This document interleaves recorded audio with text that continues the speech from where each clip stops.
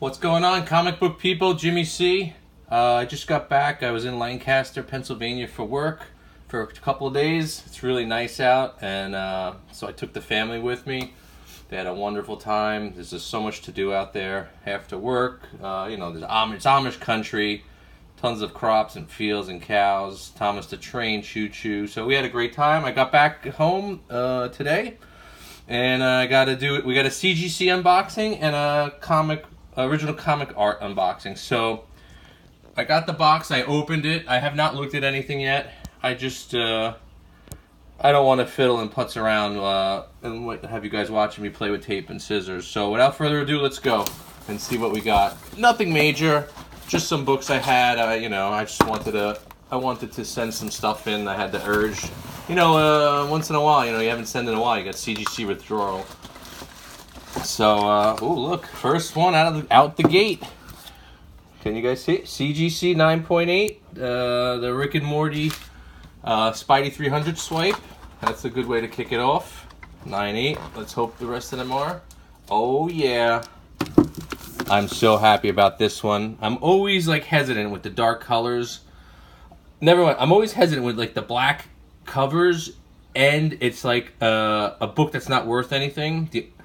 I sent this in because I have the cover to this, and any book, any artwork I could get a 9.8 of, obviously modern stuff is easier. I want it. So wow, that's a score. I'm super happy about that. I have this cover. I love it to death. See, look, we weren't lucky on this one, and I didn't do a 9.8 protection. I sent in both, hoping one would pull the 9.8. So you know what?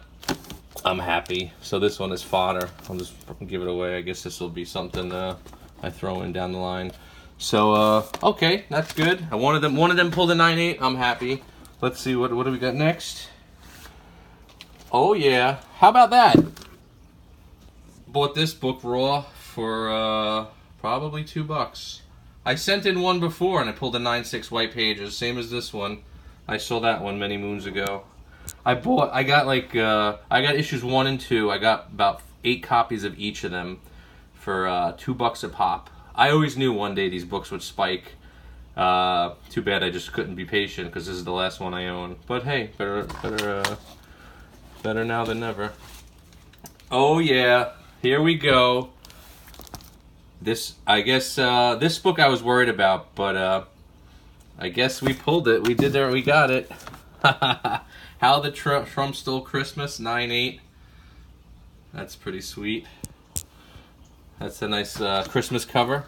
Let's see what's next. Oh yeah, the foil. This one I knew was gonna pull a 9.8. Anything foil, if you there's no dents, you pull in the 9.8. A 9.9 would have been really sweet, but what are you gonna do? The man, the myth, the legend, pulling the 9.8s. Let's see what's next.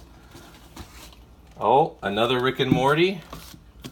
It's a pretty good haul. I try to stare and go over these books with a fine-tooth comb. And no matter what you do, once you hand them in, you don't know what they're doing. Because I handed these in at a convention. I handed these in East Coast Comic Con, so you never know what's going on. How about that? 3 for 3 with the Rick and Mortys. That is effing sweet. I'm psyched. Makes me sad that I sold the rest raw because they were going for $50, $60 a pop. But I at least sold 3 Rick and Morty, so two of them will be on the block if anyone's interested. I'm gonna keep one. And last but not least, I forget why I even sent this in. Illuminati, first appearance of the Illuminati, #1. 9.8. So, hey, you know what? Not major books. Some of them are just pretty cool and quirky, but oh, I got 2 more. How about that? Let's see. Oh, like that. Darth Vader #1, 9.8. This I bought a book from a guy in Canada. I bought the black and white Star Wars variant, the John Tyler Christopher with the rabbit beating down the door, the black and white.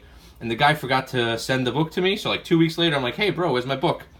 And he's like, oh, I'm so sorry, I forgot. So he sent me this book, raw.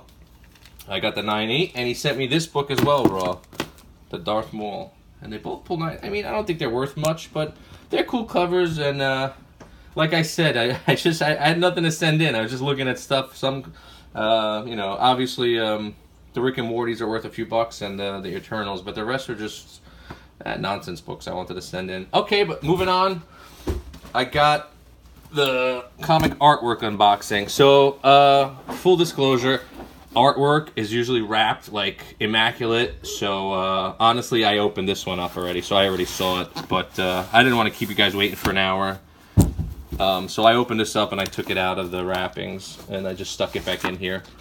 So if this was like a MTV show, you would be none the wiser. But so, oh man, I saw these and I just had to have them.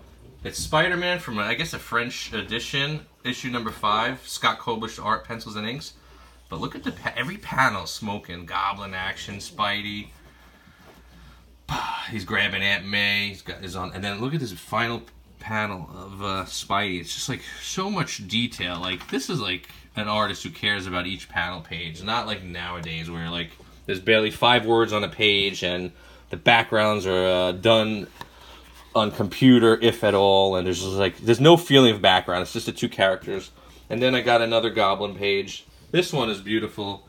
It's really a full splash with a couple of panels thrown in because the background you could see is still done. So we'll start. Aunt May, Peter's eating some soup Aunt May made.